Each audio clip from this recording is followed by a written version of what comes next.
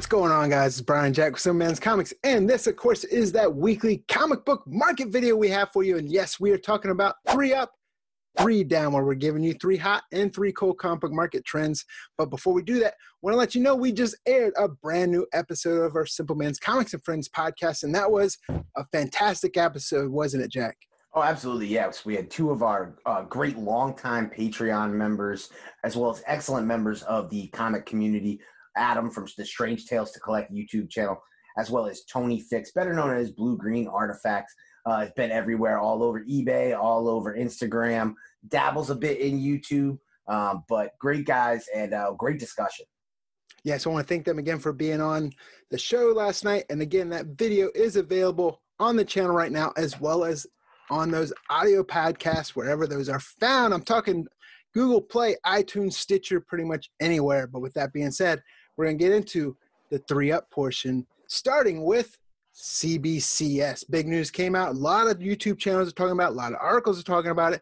CBCS just launched their census this week, Jack.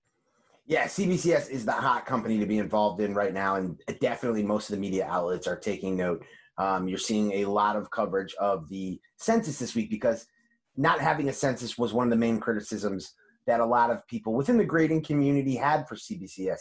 Now, there was good logic to why they had held off. We talked about that on the podcast. The reality was that they couldn't put out a census as soon as the company started. It was going to cause too much trouble within the market with the fact that you had too small of a sample size. It could lead people to believe things about books that just really aren't true.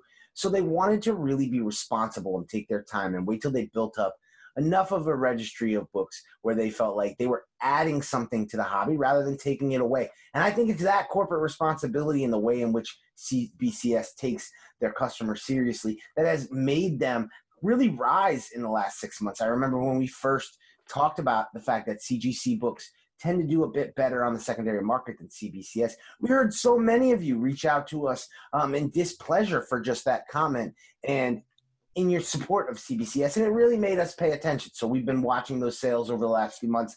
Those sales have absolutely crept up to a more comparable level. I think if things keep trending this way, we could have 2 companies on equal footing, and that is what the hobby ultimately needs. We need options. We need innovation. Yeah, so they just announced the census. They also got a new label, a new holder coming out, and I've heard that they also are working on a registry as well, but they're going to be calling it something different. We're big fans of CBCS here on the channel. We talk about them off and on throughout our videos, but they're definitely hot right now with that census. So go ahead and check it out over there at cbcscomics.com. Then the next one we have for our 3 up portion, we are talking about Dark Horse Star Wars books. We aren't just talking about them right now. We've been talking about them for a while, as well as pretty much the comic community. There's a lot of talk with characters between Star Wars, Rebels, Kanan, whole types of others, Star Wars properties that you don't normally talk about, but they've been in comic books in the past, and now you're seeing the heat, right? Yeah, there's The Mandalorian in its success has really done a lot to validate not just Star Wars speculation, but really the Disney Plus app as a whole and the speculation surrounding it. And a lot of people are trying to hit it big on that next big Star Wars property. What is going to captivate people the way the Child or Baby Yoda did? What is going to make people almost forget about Boba Fett and really follow a new Mandalorian? What is going to do that? And people are putting their bets into the next big thing. We're seeing Darth Nihilus, Darth Raven. We're seeing Admiral Thrawn. We're seeing Dr. Aphra. Although that's more from the Marvel series. You mentioned Kanan. There's definitely some plays going into there with Sabine Wren. But so many of these first appearances are landing right in this Dark Horse run. And the reality is that these long-forgotten characters who were written off as non-canon by Marvel now have this opportunity to shine in other media. So people are placing their bets, and people are even taking those long shots. We've seen the Star Wars Tales #7 for the Boba Fett, the birth of Boba Fett's daughter. That book has been speculated on. Star Wars Tales 23 with Darth Raven cameo. So we're getting the cameo first appearance. That Old Republic #9. A lot of books spiking. You talked about Clone Wars #1, and of course the incentive variant. people are excited for the fact that Star Wars is now an open book as we close the door on 9 great episodes of film. You can say what you want about some of them individually, but really a feat to put 9 movies connecting together that tell a linear story. Pretty amazing. Yeah, and I agree. I like the fact that the talk's also coming from those other shows, those cartoons, the Mandalorian TV show, more so than the movie. I agree. I like the movies. A lot of people hated on some of them. I even like the one-shots kind of better than the Skywalker saga. But either way, I think another reason you talk about the Mandalorian show, I think even though it's closed right now, with those 2 Star Wars lands opened at Disneyland and Hollywood Studios at Disney World, anyone that goes to those gets immersed in that whole Star Wars universe and automatically, I think, comes out a fan. I don't think anyone leaves there without buying something from the gift shop. But either way, I think it's a combined force of everything. Everyone's talking Star Wars right now. We just had May the 4th, so no doubt it's uber popular and for good reason. But the last one we're talking about, the 3 down this week, is those Marvel late printings. We're seeing a lot of people chase later printings right now, Jack. Yeah, Brad, and some of this, I think, more than a trend, is almost coincidental. We've had some separate incidents in the market. Everybody has been chasing that null stuff, right? So we had the null situation, the long story short. We talked about it previously on the show, where there was some debate as what is Null's first cover appearance? Is it the retailer exclusive scan variant from Frankie's Comics of issue number 5? Or is it that late printing number 3? People jumped on that late printing number 3. That book shot up in price to astronomical numbers. And then people kind of realized, well, wait a minute. 3 is an Avatar. 4 may be the first. And then 4 jumped up. It got kind of silly, Brian. And we're seeing it happen now across the board where Silver Surfer Black, the number 1 late printing, some of those covers have started to take off. We're starting to see more and more, a lot of it surrounding Null, but we're seeing more of these late printings become chased later on. And they become chased for some of these like new school reasons, like first cover appearance. But it's funny because you can't equate it across the board. Because I think about a book like Thanos 13, the first appearance of Cosmic Ghost Rider. Cosmic Ghost Rider does not appear on the cover. Does not appear on the cover of the variant, but does appear on the cover of the second print. So how come the second print isn't a, say, $100 book? Well, it doesn't necessarily equate. So I can't tell whether or not this is telling me, hey, Marvel late printings, because of the way they use interior panel art and the surprise nature of them, I've always felt like they're good investments. I think they have the potential to spike down the road. Or is this more just a fervor over Null in general and what surrounds that character? Is this even more credence to the fact that that character is really an A character in the making? Yeah, and you know what kind of reminds me of? About 4 years ago when we were talking about those DC combo packs. Yes. And everyone was going out hunting those DC combo packs because they figured out like it's basically almost an incentive variant, the way the print run is for the combo packs. Kind of seeing that again with some of these later printings. They're talking about, oh, there's only so many of these printing. And that's, of course, going off Comic-Con, which is the biggest guesstimate you can make going off sales figures. And you're also seeing Spider-Verse. You're talking about the ones where we always complain about where they aren't new covers. It's just a color change on top of it. But they're starting to be sought after for. And I think some of that also is that pause on new releases. People are finding other stuff that they want to go out and pick up. And there's a trend there, and people are picking up and going after some of those later printings as well. But no doubt ignited by the whole Noel thing as well. Right, and DC Comics, again, I'm going to call you out again for like the millionth time on the channel. Take note, because Boom Studios has seen second print spikes. Image Comics has seen second print spikes. Marvel is seeing second print spikes. And here you have the hottest character in the world in Punchline, and you give us 3 prints that are all lazy in the same cover with just discoloration. Come on. Yeah. Come on, DC. Warner Bro. ATT. Can you hear me now? We're not going to stop. But anyway, there's the 3-up portion. Do us a favor, click that thumbs up button. And if you're new here and this is your first time on this channel, we do a lot of comic and pop culture related content, so consider subscribing. We're going to shift over to the down side this week. And this, I won't really say it's down. It's just this one, more so than previous ones, actually presents great buying opportunities. We're going to start right now with Ciudad, which you might be going, what the heck is that? I know we were at first, but then once you do your research, and everyone knows, there's a pretty big Netflix movie going on right now, right? Yeah, without a doubt, Brian, this coronavirus pandemic has put everybody in the house, and we have been looking for entertainment sources. And while it may not have reached the heights of Tiger King, this Russo brothers, Chris Hemsworth production has seen major reviews. It's seen a lot of views, and there's already been talks about future franchising. It's been compared to John Wick. It's been compared to the Jason Bourne franchise. There's some twists at the end that let you believe that this could continue no matter how bleak the situation is. And yes, it is based off of a comic book property. And that's one of the things that a lot of people may not be aware of. The Russo brothers tell a story about how they're diehard comic book collectors, and they met the guys from Omnipress who asked if they were familiar with their work. They hadn't seen a lot of it. They got sent some stuff, and they really fell in love with this story and the character Tyler Rake and what they saw that he could be. So they went ahead and went into production with Netflix on this film. And it's one of those things where this is where we talked a lot about options, and options not all being the same. This was released only as a graphic novel, $19.99 cover price, an absolute ghost.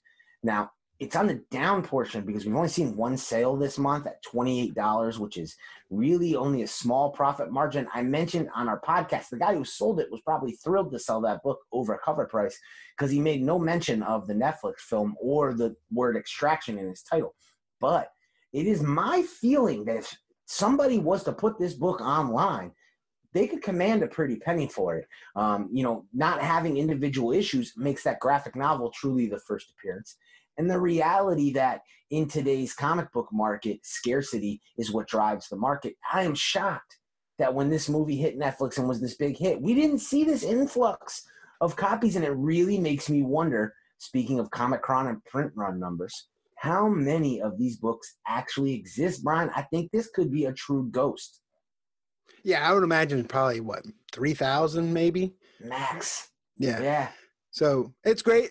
My only concern is, I think we kind of talked about with the indie cycle, is how, as long as the attention span is on Chris Hemsworth and is on the Netflix movie, or sell now or put it away, and hopefully there's a sequel, like you said, that and then next time when the sequel comes, a little bit more marketing behind, hey, this was a graphic novel. Well, you didn't hear much about it being a graphic novel until after the fact. We're going to move on to the next one. On the cold, we have Star Wars that have already been in movies, but their comic books are starting to see a little bit of decline. But Jack and I, we actually like that because it's a time that you can go back and pick some of those up, because I think there's so much to explore in that Star Wars universe. You don't know what's going to happen. Yeah, I think the play that everyone's missing is the fact that people are assuming, say, spoiler alert, if Kylo Ren's dead, that Kylo Ren's dead, and we'll never see Kylo Ren or Adam Driver again as that character. And I don't think that's the case. We've talked about this on several programs. I think there's potential for, just look at the Rise of Kylo Ren comic series. If they could do an Obi-Wan series, they could do a Kylo Ren backstory series. There's without a doubt a backstory there. There's without a doubt even his childhood. I think a lot of people would love to see what it was like growing up, the son of Han Solo and Princess Leia. So there's a lot with Kylo Ren. Having said that, Brian, I've really kind of noticed it tells me something about the comic market. This show is all about trends, right? And here's the trend that I'm noticing. This market, this secondary market that we all love, is not driven by collectors. And I say that because I believe that collectors just ride the wave of these prices. And I say that because if, as a collector, why would a Darth Nihilus first appearance be more desirable to you than Darth Vader's? Shouldn't even be close, right? Why would Kylo Ren's first appearance be less desirable than, say, Sabine Wren? But it's not even close. And I think it's gambling, Brian. I really do. I think it's gambling. I think you look at fantasy sports, you look at sports cards, you look at what's going on in the speculation market. I think that people love to pick what's the next character. That they have an enjoyment for that. They like to say, to be the guy who's been saying for 5 years, these Rebels characters are coming. I've been hoarding them for years. Now I'm going to make a fortune. But I don't even know if it's really about the actual money, because we've noticed that these characters that appear prior to their books, Captain Phasma, Poe Dameron, Finn, Ray, all of these amazing characters. I mean, all of them, their first appearances are cover price or less. It's shocking. And we're talking zero heat. Outside of the Casada variant. Yes, yeah, and that's hot for the variant reason. Nothing to do with the first appearance. So the last one we're talking about, On 3 Down, we just talked about HBO Max on our last episode of Superman's Comics and Friends, but here's another older title that just got picked up for a reboot for a TV show on HBO Max, and we're talking about Hellraiser. Yeah, Hellraiser is a popular property, right? It's a popular film property, and it kind of falls into the category of one of those properties that really doesn't get connected to comic books, but it has a long history in comic books. The character Pinhead, who is obviously the quintessential character for Hellraiser, debuted in a novel, and then almost immediately after that novel appeared in Epic Comics. Clive Barker presents Hellraiser #1 and #2. And here's the great thing. #1 is starting to get a little bit of attention. And when I say a little bit of attention, I mean like a $10 book. And this is for a first appearance. But this is a major bolo for you guys out there in the Simpleman's Comics family. Be on the lookout for #2. #2 is regularly still sitting available. It's being overlooked in favor of #1. But you know what, Brian? We talk about this on the channel. Not enough people flip through the comics. So #1 features Pinhead on the cover, but does not feature him in the book whatsoever. #2 is really the first appearance where Pinhead is featured in the book. Otherwise, there is the Marvel Epic Comics crossover with Pinhead #1, which is that classic red foil cover. And then more recently, we saw the Boom Studios run, which is really big in the kind of ascension of Boom Studios. This was a major property for them to get, a major license to work with Clive Barker, as he really, if he's going to allow these characters to be used, he wants his hands involved in them. Yeah, and I like that 2011 Boom series. It's written by Clive Barker himself, and you got gorgeous covers in there and variant covers from Tim Bradstreet, who does awesome art. So either way, I'm not saying they're going to spike super high, but if you're a horror fan and you haven't read that series, it's a great one to pick up and read. Yeah, overlooked and scarce incentives in that series as well. So I think you're right on to it with those. Yeah, I think it's a great comic series for any mortal men to write. So kudos to that. So there it is, guys. That's 3 up, 3 down this week. Again, go and comment down below. Let us know what you think. Let us know what you thought of this list. What do you think's hot? What do you think's cold? What do you think's trending upwards or downwards? As you can see, we're putting comments from the previous video on the screen right now. Let us know. Comment down below. Click that thumbs up button for us. And if you're new here, please consider subscribing. This is Brian Jack with Superman's Comics. We'll see you guys in the next video. What you expect? How I forget these thoughts of you. Don't need no reps, I'm in the jet, gon' fly the coop, fly the coop. Shotty don't play that game, Shotty don't play that game, I won't keep you safe.